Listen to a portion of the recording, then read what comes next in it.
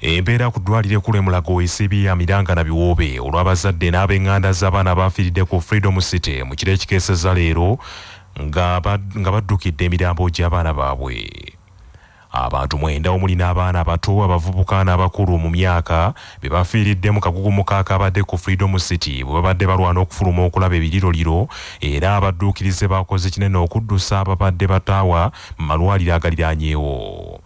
Okusinziira kwa myuka omwogezi wa poliisi mu Kampala n'emiriraano Luko Yesjire, abagenzi kuliko Ibra Kizito w'emyaka 11, Nazara Ima Itmati nga ono tategerekese emyaka, ne Daniel Kibuuka w'emyaka 14, ng'omulala ategerekeseeko lya Cynthia n'omulala ategerekeseeko lya Viola, omulala ye Shafiki Muwongo w'emyaka 10 ne Nakatumba Margaret w'emyaka 29 wamu ne Maria Namyalo w'emyaka 27. Ibra Kizito ne mwanyina Nanzama Idmati nga bazaalibwa Dr. Isma Seruli baziikiddwa leero ku kyalo Obuyenge mu disitulikiti y'e Butambala.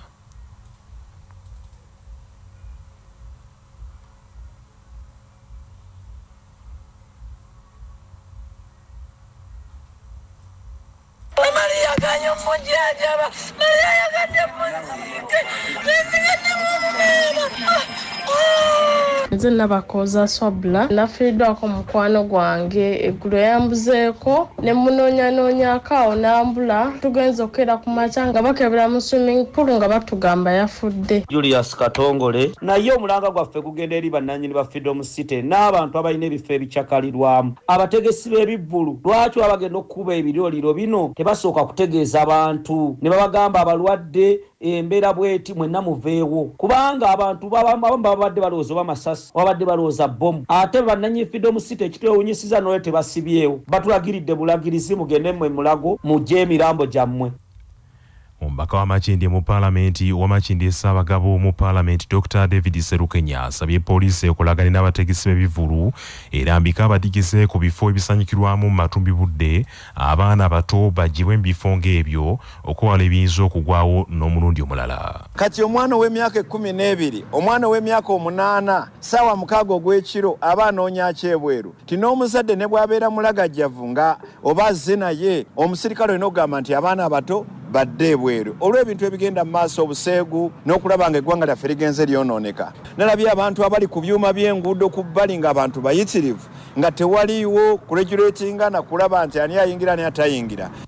Omubaka Serukenya agambye nti abaana basukka 40 bakyanyiga biwundu n'okutuusa kaakano olw'enjega gye baaguddeko. Abaana bennaakabalako abafunye obuvune abali mu malwaliro ninawo namba y'abaana nga namba 5. Then abantuukiridde ku bafudde awo waggulu wa Freedom City tuyitawo Pida famire emu efiiriddwa abaana 2. Then Egangu ku Lusozi famire emu bagenda kuziika Kakumiro abaana 2. Then waliwo ne besobodde kutwala mbagambye bagumiikirizeko ssaawa nga 8 ambulance ng'ekomyewo abaana bafudde suffocation nga tebassa abaana baalinnyiddwa. Security yabadde erina okuteekawo emizindaalo erange egambe tugenda kuba ebiriroliro ssaawa bwe ziti abantu bamanye nange kyali kintuuseeko ddako baali bakuba nga baziika obuwanga eruweero ne bakuba amasasi nze nasooka okudduka bambaka bubasi nga sitegedde kuba babyogera mu Luswayiri kati bw'oba tolanze n'omuntu omukulu asobola okudduka. Abazira aba programu entanda ya Buganda ey'omwaka 2022 mu butongole leero bakwasiddwa ettaka lyabwe libawangudde era ne banjulwa ne wa ssentebe w'ekyalo okuli ettaka eryo. Ettaka lino liri ku kyalo Wagaba Lusanja mu Gombola y'eka kiri mu disitulikiti wa Kiso era abazira abasatu okuli Munnabuddu Buwemba Julius yawangula entanda ya wano wamu ne Stephen Maseruka Guludde ne yawangudde entanda diaspora ey'abakulu nga abeera mu Abu Dhabi ne Anita Namusoke yawangula entanda diaspora ey'abato ng'abeera Bungereza.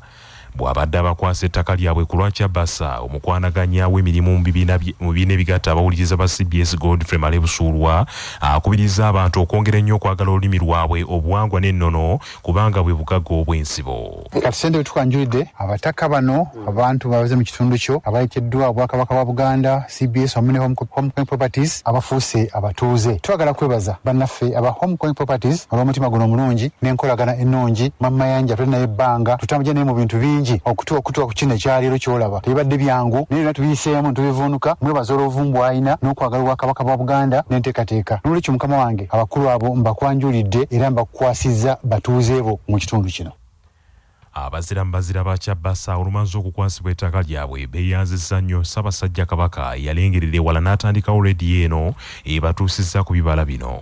Wemba Julius omuzirambazira w'omwaka 2022 ndi musanyufu nnyo kubanga olunaku olwaleero nzize n'enkwasibwa ettaka lyange mu butongole bene mwebaliza ddala ebyansusso olw'okubanga yafuna ekirowoozo ekiteekawo Kyabasa ate Kyabasa yaleeta pulogulaamu eno etutuusizza obuwanguzi. Nze Maseruka Steven Guludene omuzirambazira w'entanda diaspora omukulu nga mpangalira mu kibuga Abu Dhabi ekya United Arab Emirates nawangudde entanda ya Buganda diaspora era olunaku olwo lwe natandikira ddala okumanya nti essanyu libeerayo mu nsi neneesunga okutuuka ku lunaku lw'enkuuka olwabadde olunaku olw'eggulo. Nze Rita Naabaseruka muwala wange eyawangudde ettaka yenna Musooke Anita ndi musanyufu nnyo olw'okuba nti twatuuse ku buwanguzi tuwangalira Bungereza era Anita ye yabadde omwana omuto eyawangudde.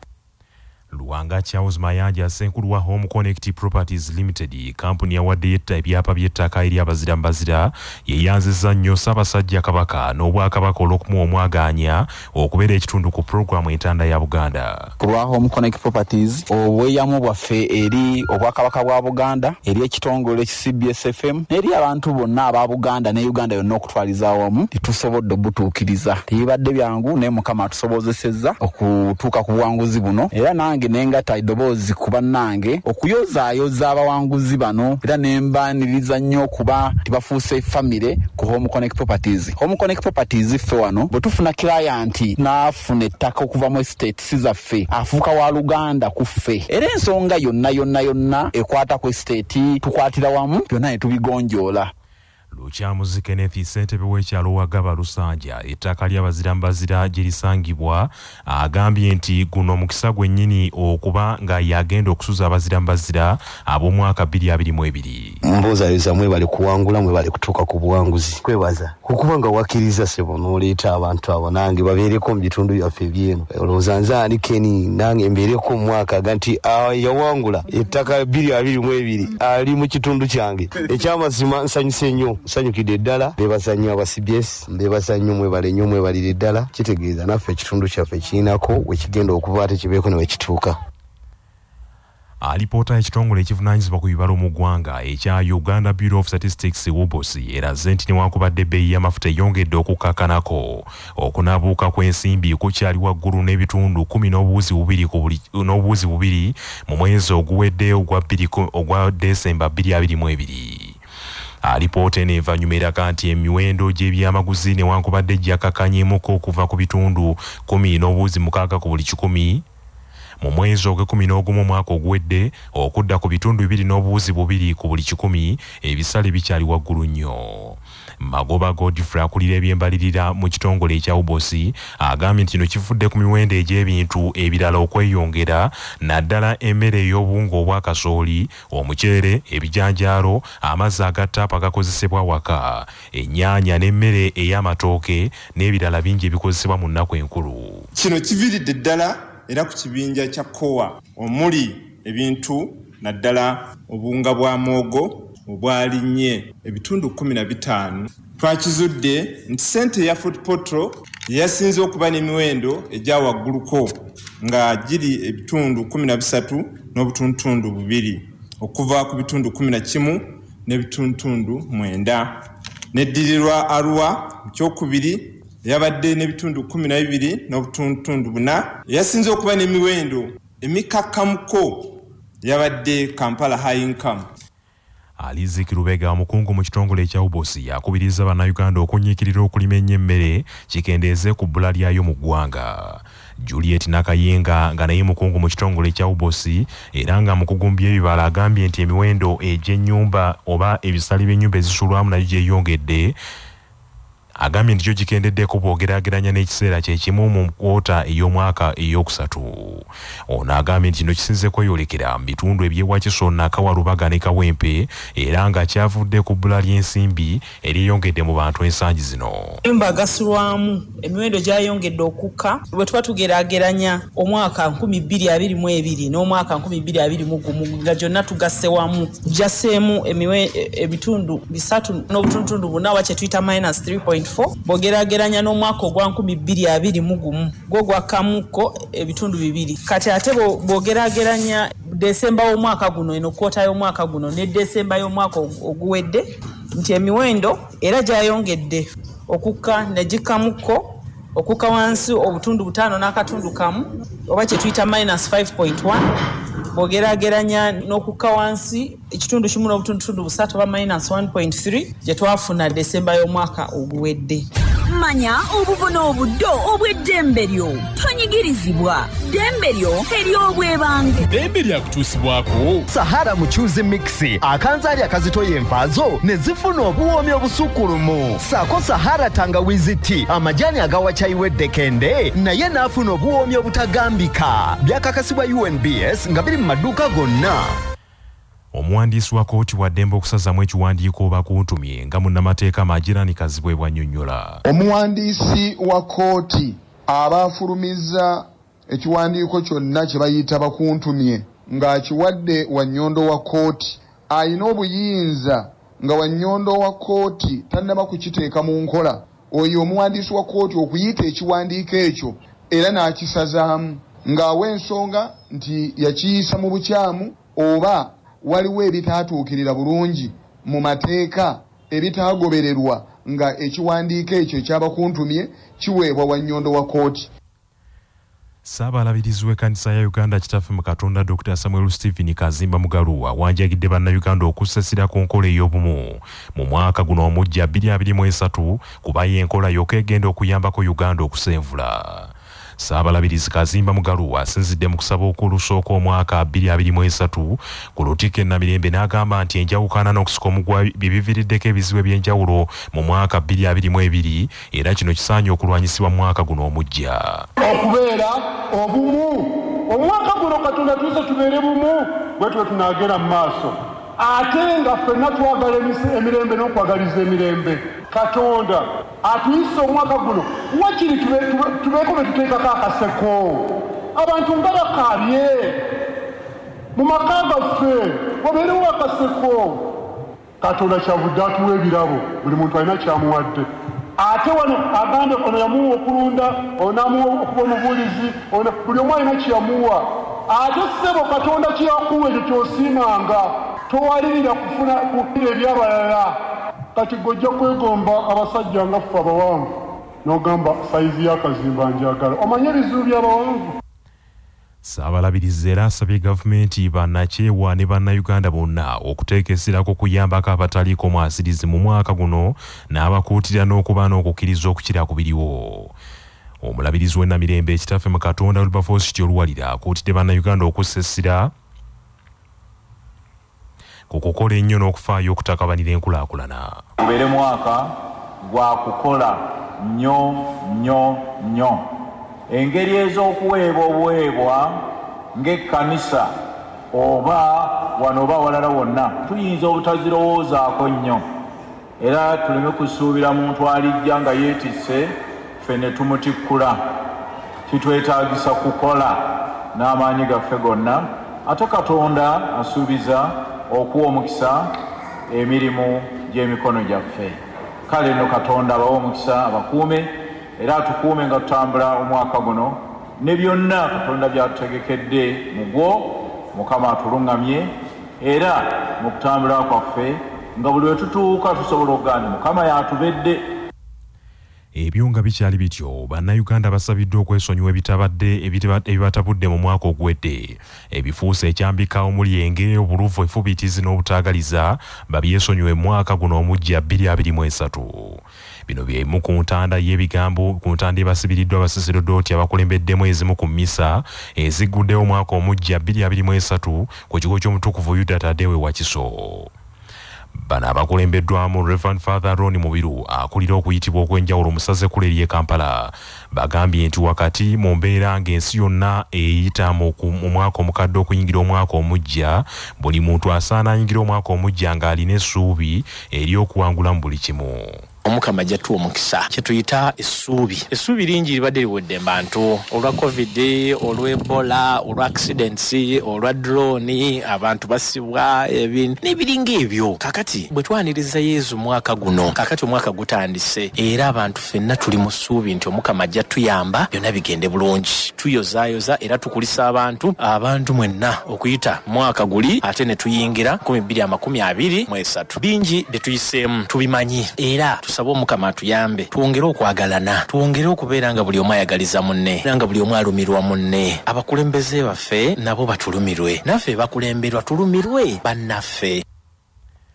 Father Mbirwera nga ibwana mukuru w'ekigo kino agambye nti amaanyi g'abantu okutuuka ku bye baagala gali mu kwekiririza ne mu bye bakola n'abasaba abakkiriza okwegayirirako omutukuvu Papa Benedict wamu ne Father Francis Xavier Rubanga yaliko bwana mukuru w'ekigo kye Naddangira abavudde mu bulamu bw'ensi eno. Amawulire ge twafunye agakakasiddwa ekereziya nti kitaffe Papa Benedict ow'okumi yafudde awo nno tumusabira omukama omwoyo gwe aguumuze mirembe bye yakola birungi bimugoberere ate ne mukwano gwaffe Father Francis Rubanga akabenje gwe kaatuze tumusabire munnaffe naye awummule mirembe byonna bibaddewo ng'omwaka guno guggwako n'abalala abantu abafiiridde mu bubenje ku nguudo ez'enjawulo bangi tubakwasa omukama kubanga batusooseyo busoosi ffenna gye tulaga awo nno tunakuwalira naddala eri bambi abafiiridde mu accident obubenje bubadde bungi. Omulabirizi wa Central Busoga kitaffe mu Katonda Wakula Patrick asabye bannayuganda okukola ennyo omwaka guno bawone obwavu.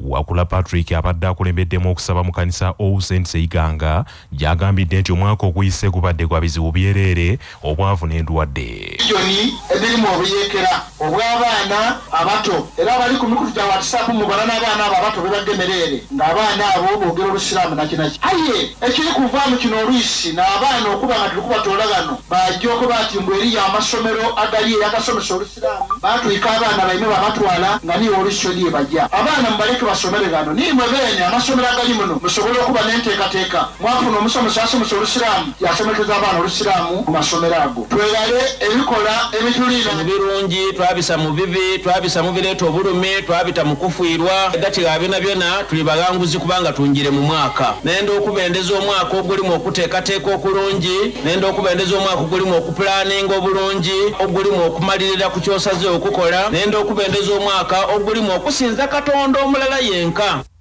Ebyo nga bikyali bityo abagoberezi ba Kristo bangi beeyiye mu ekereziya Lutika ekitovu okwetaba mu misa y'olusooka omwaka 2023 ekulembeddwamu omwepiskopi w'essaza ly'e Masaka kitaffe Seruferusi Jumba Edward Tomusange Kayinja. Olunaku luno olusooka omwaka mu ekereziya Katolika lubeera lwa nnyaffe Bikira Maria nnyina Katonda era nga lwe lunaku olw'okusaba emirembe mu ggwanga.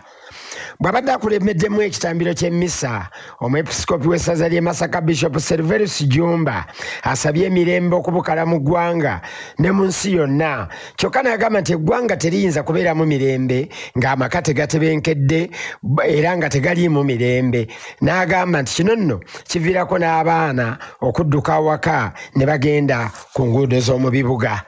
GPS tulambika okunywerera mu kisinde nga tugenda mu bulamu obutaggwaawo ye si gwe tusinza naye ye yatusongera ku mwana we kigambo yeefuula omuntu n'asula mu ffe omulamuzi w'ensi n'eggulu kabaka ow'emirembe era egitaggwaawo era ne ŋŋamba nti tusabire nnyo eggwanga lyaffe okusookera ddala ffe abakkiriza na buli mutuuze yenna ow'omutima omulungi okubeera n'emirembe mu mutima emirembe egyo girabikire mu maka abaana baffe baleme kuddukira ku nguudo z'ebibuga nga balaba wakati wali mirembe era n'enjoli z'olugero olugamba nti ekembi ekusuza ku ntujjo abantu balaba oli ku mukolo osanyuse obudde bugenda toddaka nga balowooza nti ssanyu lya mukolo ogwo so ng'eka weewala kulumwa biku. Asaasidde nnyo abakristo olw'okufa kwa Papa Benedict ow'e16 gwagambye nti yakola ekikolwa ekyakanga ensi yonna nti awummudde obwa Papa n'agamba nti yasigala asabira ekereziya. Bishop Jumba agambye nti Papa Benedict abadde muwummuze kyokka kati awummulidde ddala. Mu ngeri y'emu Namungi w'Abakristo yeeye mu Eklezia ekimanya okusoma emmisa ey'olusooka omwaka era nga lubadde lwa kusabira maka.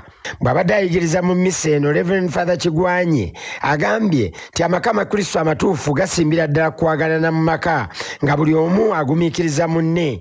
Bw'atyo n'akubiriza abaami nti mu mwaka guno omujja bayige okuwaana ku bakyala baabwe n'abakyala nabo bwe batyo, n'agamba nti amaka ag'engeri eno tegayinza kubulamu mirembe. Tomusange Kayinja ku lwa CBS Masaka City.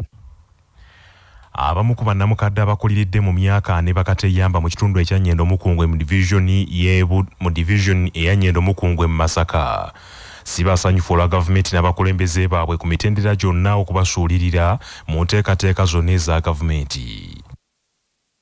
Bannamukadde bano basinzidde mu maka ga munnabyemizannyo era mu nnabyakulaakulana Lubowaajaviira Sebina ku kyalo kyali kyalugo ku lunaku lwabwe lwe yabateekeddwa okubabudaabuda n'okubagabula ekijjulo n'okubakulisa omwaka omukadde 2022. Nze Joseph Samula Salongo nina emyaka 85 n'emyezi 2 naye omukulu Sebina byakoze byewuunyiza nnyo nga n'abantu abagagga balina miliyoniya tebabikola. Bannabyabufuzi babadde tebatufaawo naye nga tutuwulira sente amawanga amagada gayamba abantu naye ng'ebintu bikoma ku dis nga situbifuna emyoga ne Paris modulo byonna situbifunangako. Manya gange nzera olensi y'Obukenya Salongo zalibwa ku mutala guno twagala tuwa enguudo tetulina kubo lituyunga mitala wali. Nze Nansuluga Kaswa bannange ekintu ekikoleddwawo mu Sebina sikirabangako bukyakula kutuuka wano. Omuntu omu n'ayimirizawo ekintu kino sikirabangako azaalibwa namugumu. Lubowaajaviira Sebina Ssenkulu w'ekitongole eky'omumutwe mu nteekateeka eno ekya Lubowa Sebina Foundation agambye nti abakadde mu ggwanga bangi bayita mu kusomoozebwa naye nga mpawo afaayo. Bw'otunuulira bano abantu be tulina olaba abantu ba myaka 7 naye nga bambi embeera bagoyezza kakati kitegeeza nti kalike bagamba ke bawa kuva ku myaka 8 ako bano tekabayamba. Ekyokubiri ebintu bingi nnyo abakadde byandibadde bibayamba okubeera mu bulamu obweyagaza naye nga tebinaba kusoboka kubaweebwa naddala ebikwatagana n'ebyamalwaliro eby'embeera ey'ebyenfuna nga bwe biri. Omwami wa Kabaka w'essaza Buddu Pokino Judy Muleke ng'akiikiriddwa omwogezi w'essaza Buddu Muhammad Musa Matovu Kigongo yeebazizza Lubowaajaviira Sebina olw'obuvujjirizi bw'alaze era bw'azzaakola eri essaza n'Obwakabaka bwonna okutwalira awamu. Weewale okubeera omusajja omuntu mulamu okwagala essaza lyo Buddu okwagala Obwakabaka okuwagira enteekateeka zonna ng'oggyeko palish oba essaza oba Obwakabaka naye omuntu nga mwami Lubowa n'akola omukolo ti gwabaki gwabakadde. Omuntu okuweza emyaka 8 n'okudda si kiki tikyangu era osanga n'abakulembeze nga tebannalowooza